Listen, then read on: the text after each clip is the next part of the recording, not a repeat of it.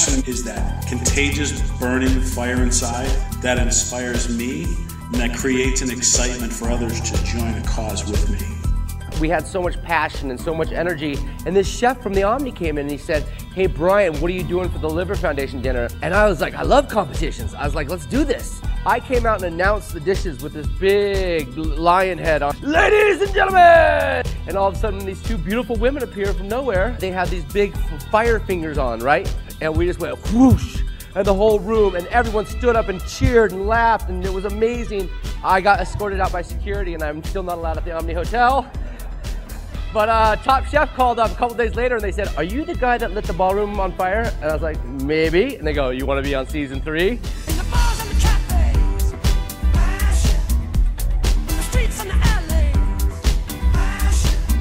The passion is about this culinary subculture that we're building here.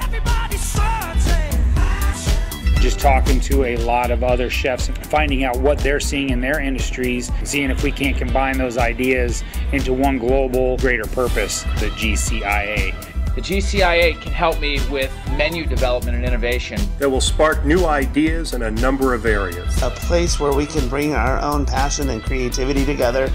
My parents don't really come to Wood Fire Grill very frequently in my other restaurant. My mom said, "You know, your father feels like he would embarrass you. He thinks he's too blue collar for a place like this." It struck me so deeply that I vowed that from that point forward I would never open a restaurant that was exclusive in any way ever again. I named it after his favorite pastime for he and I, which was we would go to this local gun show on Sunday afternoon.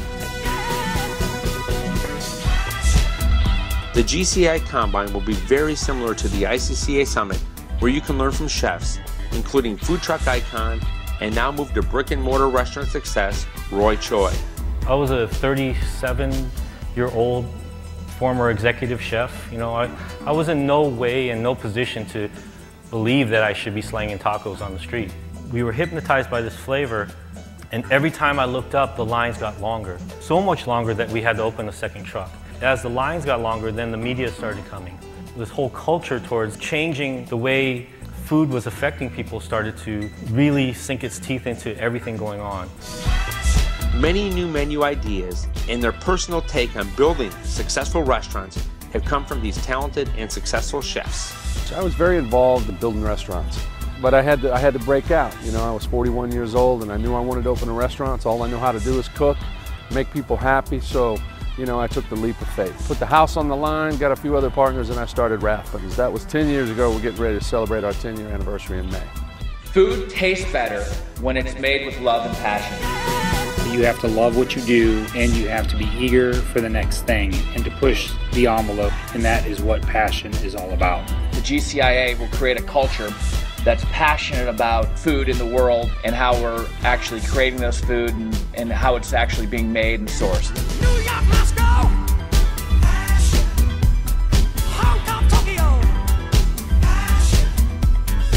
I get paid to eat and drink for a living, and you may know me from doing shows like Iron Chef American.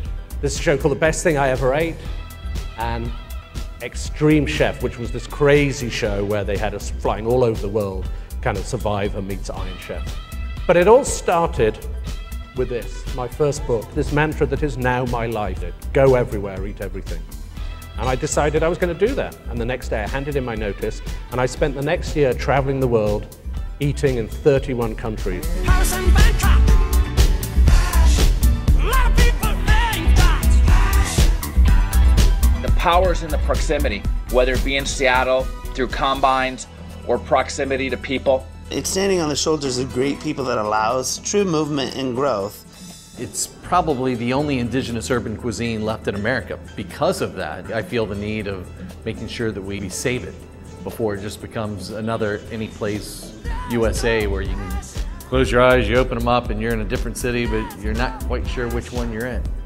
Because they've lost all the flavors, and they've lost these local traditions. And we all obviously have a passion around food anyway, and the business. I just see this actually getting stronger.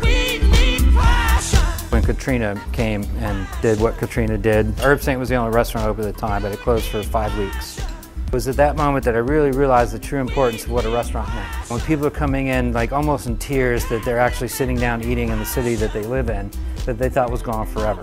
Doing that restaurant was like this purpose and this meaning. It's like seeing all these people come in, it's like, this is why I do it.